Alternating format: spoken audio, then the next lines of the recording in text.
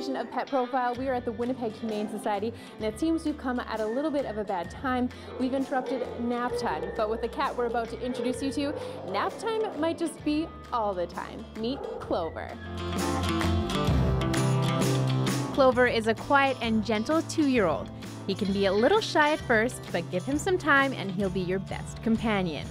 He was found as a stray and brought to the Humane Society more than 2 months ago. Vets had to extract some fractured teeth and put him on a special diet for his allergies, but he's now ready for a quiet, laid-back home where he can settle in, get to know you, and be your lounging partner.